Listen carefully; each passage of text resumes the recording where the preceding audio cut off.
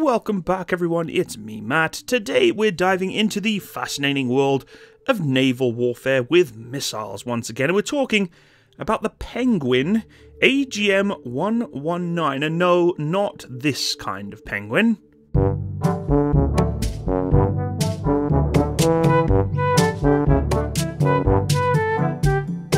As much as it would be fun to talk about penguins in that configuration, we're actually going to be focusing on the US military and Norway's answer to maritime threats developed with the cutting-edge technology and a unique approach to ship-killing precision. And the Penguin missile seems like this kind of, cutesy little missile program. The Penguin, it's certainly not the most domineering missile out there, but, there's a lot of capability in this missile we're going to talk about today, and I have a lot of respect for Norway's ambition into producing something that is small but deadly, and that is truly the definition of this missile. But before we get into the Penguin, let me know what your favorite anti-ship missile is out there. Mine is the Harpoon. I think the Harpoon has been so heavily battle-tested, it has a huge player on the naval battlefield.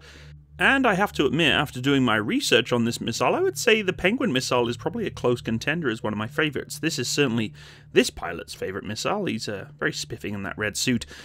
But let's get into the Penguin. So during the Cold War, Norway needed a way to counter potential Soviet naval incursions without relying upon large fleets. The country's rugged coastlines made traditional naval battles fairly impractical, so they focused on developing a highly mobile anti-ship weapon.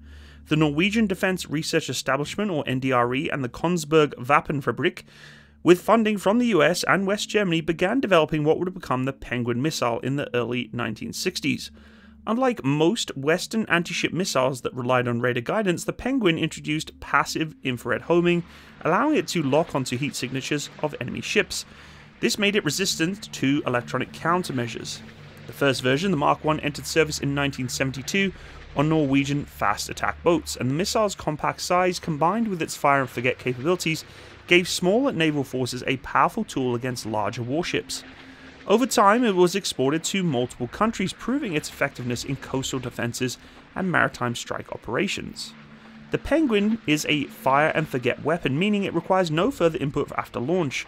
It follows a pre-programmed flight path using an inertial navigation system before switching to its passive infrared seeker for final targeting. Upon launch, the missile drops to a low altitude and follows a programmed route towards the target. As it approaches, the IR seeker activates, detecting and locking onto enemy ships' heat signatures, and unlike radar-guided missiles, which can be jammed or deceived by pretty sophisticated countermeasures, the Penguin tracks infrared emissions, making it highly resistant to interference. However, nowadays, flares and other, more modernized countermeasures are starting to obviously deter from the older Mark variants of this missile. In its terminal phase, the missile performs an evasive weaving maneuver to avoid interception. Just before impact, it pitches upward and then dives onto the target, striking near or below the waterline. The semi-armor-piercing warhead detonates inside the vessel, maximizing damage. Now, the Penguin has gone through multiple iterations with improvements to each setup in its range, warhead capability, and deployment options. The Mark I was the original model, deployed in 1972 on a fast attack boat setup. The Mark II had an extended range and introduced a more advanced IR seeker. The Mark II Mod 7, designated the AGM-119 Bravo by the US Navy, was adapted for helicopter deployment, specifically for the SH-60 Bravo Seahawk. It featured a two-stage solid fuel engine and folding wings for compact storage. The Mark III was developed for fixed-wing aircraft like the F-16 Falcon. It had a larger 130-kilogram warhead for a maximum range of over 55 kilometers. Interestingly, the AGM-119 Alpha variant was tested by the US Air Force, but was not adopted into service. Different navies customized the missiles for their own use. Greece, Turkey, Australia, and even Brazil integrated the Penguin into their air force and naval forces, making it one of the most widely exported anti-ship missiles of its class. The Royal Norwegian Navy was the first to deploy the Penguin on its fast attack boats, and with great success using it for mainly coastal defense. Its compact size and fire-forget capability made it ideal for hit-and-run tactics, which for Norway was perfect. They could get small little attack boats rolling out there, engaging a fleet, and then running away again, which for Norway, they didn't have the capability of pulling gigantic missile cruisers and battleships, etc. They needed to use very quick interception boats, basically, with the Penguin on board that could do a lot of damage. With a 120kg semi-armor piercing round, that is doing a lot of damage even to larger sized carriers or cruisers, or even missile cruisers that you're starting to see in this footage shortly, where my Penguin is trying to engage the Kirov. The US Navy adopted the missile as the AGM-119 Bravo and did very well with the Seahawk helicopters, enabling them to basically strike enemy ships from beyond the horizon and protecting the rest of the fleet. This provided a massive standoff capability for US naval forces, reducing risk to helicopters and their crews at the time. The Greek Navy and the Turkish Navy equipped their helicopters and patrol boats with the Penguin, while Brazil and Australia install it on the Kármán SH-2G Super Sea Sprite helicopters. Although the Penguin has not been used in major naval conflicts, training exercises have demonstrated its ability to engage and destroy moving targets under combat conditions and knock out some of the heavier ships. The Penguin Mark II, Mod 7 and Mark III have been utilised the most across the majority of the naval fleets, and unlike most anti-ship missiles which rely on that active guidance from radar, the Penguin's passive infrared homing makes it very, very useful for many fleets that are utilising a kind of primitive style of engaging ships. Compared to the US Harpoon missile, the Penguin is of course a lot smaller, lighter, and designed for close-range engagements.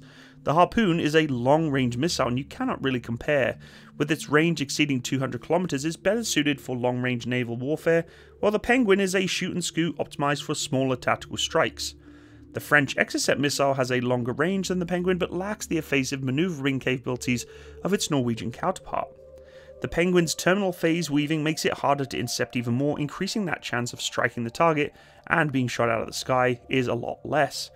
The Soviet P-15 Termit was much larger, radar guided and designed for brute force attacks. While it carried a heavier warhead, its radar guidance system was actually quite vulnerable to jamming. The Penguin completely negated this requirement and was really immune so much to speak to electronic warfare requirements or environments, but of course flares and other countermeasures could be quite deadly for the Penguin. It could be chased away with flares because it's looking for heat. But each missile has its strengths and weaknesses, but the Penguin's infrared tracking and compact size and high maneuverability made it a very formidable weapon for close-range naval engagements. The Penguin was initially designed for only ship-based launches using deck-mounted box launchers on the Norwegian fast attack boats, and they have that beautiful little cover on the front of them that kind of pops open. And these launchers were designed for minimal deck intrusion, making them easy to install, and the logistics for changing them on and off the fleet was actually very, very quick. They were basically on rails. You pull up to the dock, you pull a box off, and you put a new box on. For small patrol vessels like this one you're seeing right here, for Norway, this was perfect. Of course, helicopter-launched Penguins became a significant upgrade for most naval forces. The Naval Strike missile was developed as a successor to the Penguin, addressing its range limitations and incorporating modern stealth technology. The NSM has a range of over 150 kilometers, nearly 3 times that of the Penguin, and features imaging infrared seekers, but also combined with GPS navigation this time. Unlike the Penguin, which follows a preset flight path, the NSM is networked and can receive real-time updates mid-flight. This allows operators to adjust its course and prioritize high-value targets, particularly if you're in an environment where the fleet has some juicy big targets like carriers and instead you're going for a missile corvette.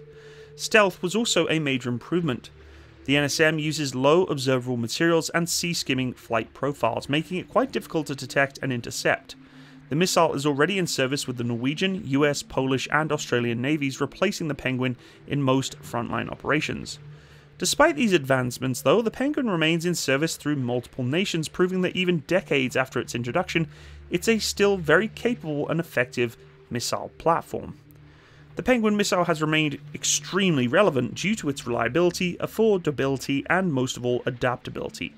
While modern anti-ship missiles have longer ranges and advanced networking capabilities, the old-school Penguin continues to serve as a cost-effective solution for naval and helicopter-based strike missions. That passive infrared seeker is still quite a valuable asset in most modern warfare profiles at sea, allowing it to function in environments where radar-guided missiles might struggle a little bit. Additionally, that small size and low weight make it an ideal choice for smaller naval forces that require a flexible and lethal anti-ship weapon. As newer systems like the NSM take over the frontline roles, the Penguin may gradually be phased out, but its legacy, I would say, remains. It really did kind of revolutionize anti-ship missile technology of the time, proving that precision, maneuverability, and stealth are just as important as raw firepower, range, and size. At the time of when this missile came out, it was really an arms race of who can make the bigger missile that's longer range and less detectable. In this configuration, it's almost like a little bit of a, how could I kind of poise this as an ambush missile, right? Something that you can use short range, quickly engage, and pop out again. It's something in terms of mass use, if it was given 20 or 30 of these missiles launched at once, will be quite difficult for ships to kind of push away, and because it's so small and easy to replenish and send back out again, like helicopters, you would not want the Penguin around your fleet, because if enough of them are coming, you're not going to be able to stop them all. So what do you think of the Penguin missile? I really do think that it's a pretty prominent little missile of its time. I do feel, unfortunately, in today's climate that IR seekers really aren't going to cut it. There's a lot of countermeasures now that can go against the Penguin, but it is being upgraded, of course, with that GPS and the NSM as its replacement. I think the Penguin is still around for the medium to short term, certainly not the long term. I think we're starting to see some really high advancements in naval warfare now, where the Penguin's obviously going to be put into retirement, but there are a lot of countries still utilizing modern variants of the Penguin because it's just cost effective and it makes sense. So I'd love to hear your opinion on the Penguin. Let me know in the comments section below. If you did enjoy today's video, of course, leave me a like and a comment. I have been reading your comments as much as I can. Of course, let me know what your favorite anti-ship missile is. I love reading your comments. And if you want me to do new videos in the future, also leave them in the comments so I can tell what you want me to do next. And if you have been supporting me in Patreon, PayPal, or through Super Chats in my comment section, thank you so much for your financial contributions to my channel. It really does mean a lot to me, and from the bottom of my heart, truly thank you. I hope you all have a wonderful day. See you on the next one, folks. Bye-bye.